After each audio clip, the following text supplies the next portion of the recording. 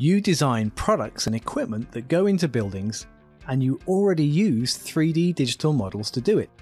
Now, your customers are also moving to a digital workflow, and they're asking you about BIM. So how do you respond?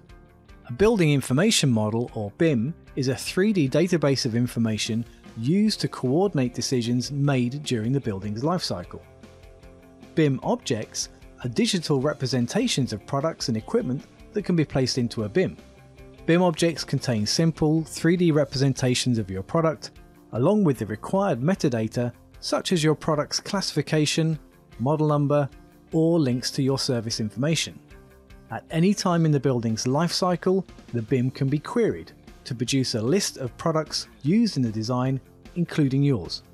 The Autodesk Inventor BIM Exchange tools help you to create BIM objects from your manufacturing models and help you to participate in BIM projects. Improve your ability to coordinate your designs by opening 3D models from Revit, Autodesk's BIM solution, directly inside Inventor. Create your designs in the context of the BIM to ensure they are dimensionally correct and coordinated with the BIM grid and datum system. For the purposes of design coordination, your fully detailed manufacturing model adds unrequired complexity. The Inventor shrink wrap and simplify tools can help you to remove manufacturing detail from your design models, ready to share your designs with the construction project team.